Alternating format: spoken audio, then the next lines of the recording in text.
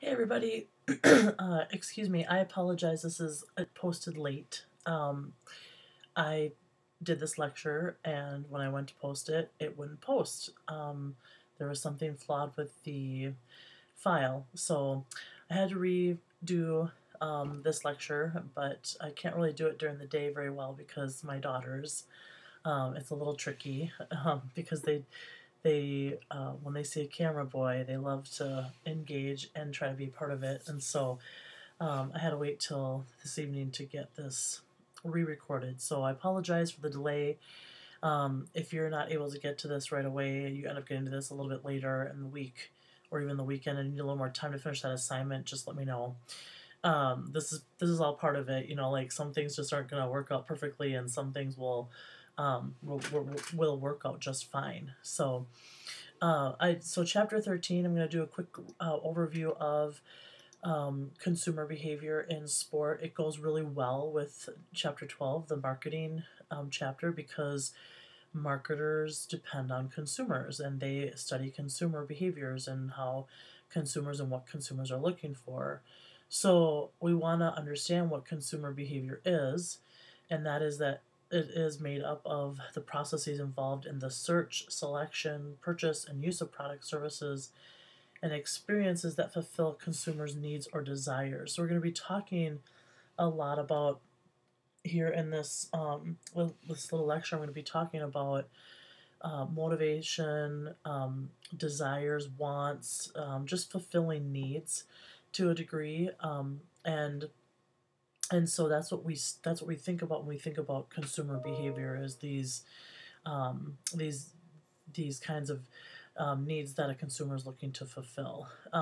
When we talk about where our consumers are, or how do we find consumers, we talk about it in a couple of different ways. One is like the market segment. So that this market segment is a distinctive portion of the population characteristics or behavior that you would identify as one section. So it's a segment, it's a market segment. And when you want to look at a target market, that is a very specific part of a market segment that you're trying to make sure that you get the information to. They're like the focus of what you are trying to attract, like a niche, right? So when you hear people talking about the market segment, they're talking about a fairly large demographic, and when they're saying the target market, they're talking about that really particular specific part of the market that they want, our consumer market that they want to try to attract. Um, Consumers. We think about consumers having needs to fulfill. A sport organization is going to be very successful when they can identify and figure out what a customer's unfulfilled needs are and satisfy those before their competition does. Um, and they do it better, they do it faster, they do it in a way that makes their competition, sort of realize, or sort of makes their competition look flat or look worse, right? Because everybody has needs. All consumers have needs. Every person has needs. Every person has physiological basic needs. We need air, we need water, we need food to live. If we don't have those things, we could not live. We physiologically could not survive. So we all have physiological needs, and then we all have acquired needs. And it's like these acquired needs that we want to figure out about a consumer. Um, Acquired needs are like our desires, our wants. They're not necessary to live, but we sure kind of sometimes feel like we couldn't live without them, right? So, like, I really feel like I'm struggling that there's no March Madness because I feel like I need some March Madness in my life. It's really weird to not have college basketball playoffs right now. It feels like I'm totally missing something. And so that's the kind of acquired need that we think about with consumers is like what is that desired thing or their passionate the areas of passion that they need to have fulfilled, and how do we do that better than the competitor? How do we do that quicker, faster, more efficient, more attractively than our competitor? And so marketers want to be thinking about consumers in terms of their acquired needs and what it would take to fulfill those said needs. And the other thing about acquired needs, of course, is that they're different from everybody. My acquired needs are different than any of yours. We may have similar ones, but probably not together all the same ones. And the same amongst all of you, you probably may have some similar needs that have been acquired, but they're definitely different from person to person. So they are individualized, those acquired needs, but again, like marketers can think about how to group and find ways to connect certain needs, acquired needs of consumers. So the next thing to talk about with consumer behavior is motivation. What motivates us to participate in sport? What motivates us to spectate sport? And when it comes to talking about participation, um, they have found that there's more than 100 motives for people to participate in sport. So just a wide range of things. I'm sure even if you thought for just a minute, like, what am I motivated? What motivated me to participate in sport? You could probably come up with like 4 or 5 things off the top of your head. What motivates you to participate? And those motivations can basically be put into 3 categories: achievement, social, and mastery. And with those are sort of definitions that help identify what the distinction is. When you are thinking about achievement, you are thinking about the need to compete and to be looked at as the best or one of the best. You value having the notoriety. You want to win because you love the accolades. You love the medals or whatever it is, right? So it's like you get to achieve something and you get recognized for that achievement. There's a sense of extrinsic rewards that help motivate people who have achievement motivation. Whereas the opposite of that is mastery motivation, where you are really just mostly concerned about being your best, that you develop the skills, that you have the ability to learn and understand and master the sport, the understanding of the sport, um, to your favor, to the best of your ability. So it isn't just about being the best, but being your best. And you like the challenge of trying to find that, and that is intrinsic reward. When you accomplish something that you have set out to do, that's intrinsic reward, and that's intrinsic motivation. So that's the difference between achievement motivation and mastery motivation. And then there's another one another category, which is social motivation, and this is like the desire for interaction, right? Which probably a lot of us were socially motivated when we first started playing sports. We're like, oh, our friends are playing, I want to be with my friends, or this would be a great way to meet people. If you move to a new place, you're like, oh, I'm gonna maybe try this sport. I want to make sure I keep playing this sport because this is how I'm gonna meet people.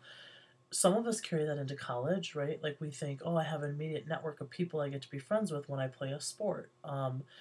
Or maybe 1 or 2 of your friends quit the team and you're like, I can't keep doing this because my friends mean a lot to me, and you quit, so that you maybe were more socially motivated to continue playing that sport.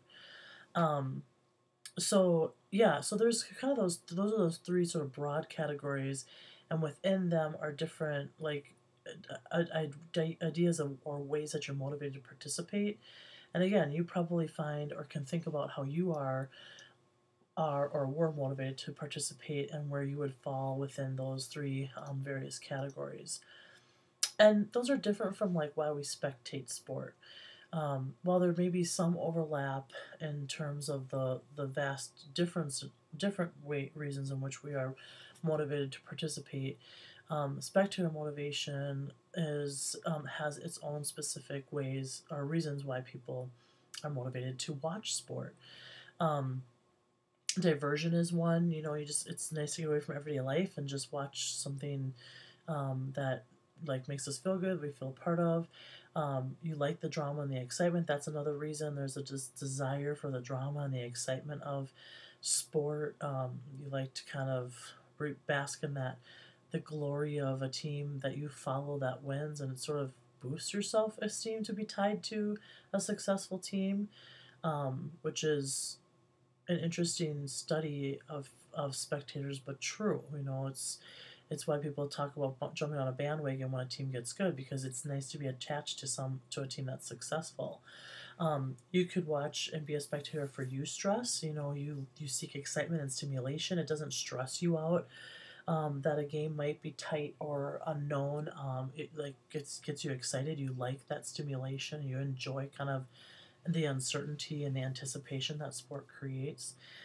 Economic gain is another reason. Gambling is very big around sports and is becoming bigger and bigger, especially with internet gambling. So if you're making money off of sports, you're certainly gonna like to watch, but you're also gonna watch so that you can make good decisions about betting, right? So you have to pay attention, you have to spectate sport. Um, Aesthetically, you might like sport. I mean, I personally think basketball is a very beautiful sport. The movement and the athleticism of the athletes, but more often people think of aesthetic sports like figure skating, gymnastics, swimming, dance, rhythmic gymnastics, trampoline, etc. Right? And so a lot of people like really just think they love to watch that beautiful movement of a body, a human form, and so that's what motivates people to watch. And then a sense of belonging. This is kind of like one of the sociological phenomenons we learned about with sport is that people like that social connectedness. You like to be a part of a group, to affiliate with a group and have that experience with a group, and so that could be a reason that you're motivated to watch sport as well. So one of the questions on your assignment that you'll finish is on this slide, and it asks, what motivates you to be a sports spectator? Why do you like watching sport? Is it the reasons, from the reasons on this screen, what would you say? Or is there something that lies outside of these particular descriptions? Um, so anyway, so then we're going to think about consumer perceptions. Consumers recognize opportunities to watch or participate in sport to fulfill their needs, and consumers think a lot about the perception of what's going to be happening or what's going on or teams that are involved in an event. And our perception is like how we select what we engage with, right? How we select, organize, and interpret the stimuli that creates a picture of the world. And so we think about like really liking certain teams because they are successful. We want to be attached to them, right? We think about liking certain events because they are popular. We do create a perception about we do have perceptions about things, and we get attached to those. We also, as consumers, have very selective attention because we do, especially in sport, we pay attention to the things that work for us and that matter to us. That's relevant to our needs as a consumer, and relative to our like attitudes and experiences, and we are willing to overlook the bad things. I was talking to someone the other day about Rick Pitino getting a new head coaching job at Siena, which is like a mid-major school, and I just thought to myself, that's a unfortunate. Someone like Rick Pitino doesn't really deserve to be coaching anymore. He has been completely corrupt and unethical in the way that he works and operates and recruits young men to come play in his programs and treats his coaching staff and treats women around him, and it's just really unfortunate. And it's amazing to think that there are many people who will be happy to see him coaching on the sideline again because he's such a great coach. Or even the fact that, the athletic director and the president of the university that hired him are willing to overlook all those things because he's such a great coach. They're thinking they got a great deal and a legendary coach to coach at this little school, this little bit lesser known school. But the fact of the matter is that they picked up someone who is highly immoral and in terms of his behavior, and so we have selective attention about things. We figure out what we value and what we want most out of something, and we're willing to be selectively attentive to what makes sense and what fits that idea, and what doesn't necessarily fit. We leave behind, and that happens a lot in sport. A lot in sport. We have all kinds of examples of that, but that one, because it literally just had a conversation with someone about it, is one that's really fresh in my mind. Um, So, speaking of consumers and thinking about their selective attention, we also want to be thinking about how consumers develop attitudes around products to either consume them or disregard them. And typically, it comes from um, um, thinking about our attitudes towards things and our involvement towards sports things, um, and our attitude is an expression of our inner feelings. And they typically, when we talk about like our attitude towards something, it usually means we usually talking about whether we like or dislike something, and we make those determinations based on either like a behavioral or an affective or a cognitive decision. Um, it's like, behavioral, it's our experiences, or if it's affective, it's our feelings. If it's cognitive, it's our beliefs. And so we decide if we like or dislike something based on these kind of three things. We've either had a good experience or bad experience with it.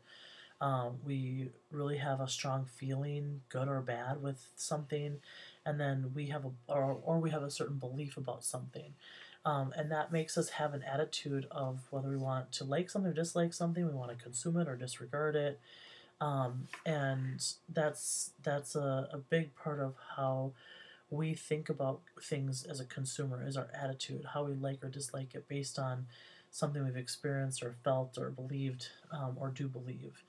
And then we can also be thinking about, in terms of our consumer attitude, is like our involvement. Um, that has to do with like the interest we have, and then also the level at which we think it's an important part of our life. Like if we think we actually like identify with it.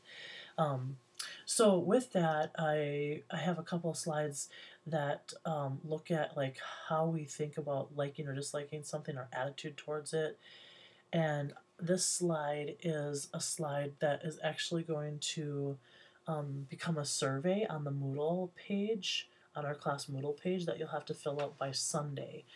And basically, it's going to ask you, like, on a scale of 1 to 5, do you like this? Do you like this sporting event, or do you not like it? Do you dislike it, or are you kind of neutral and in between?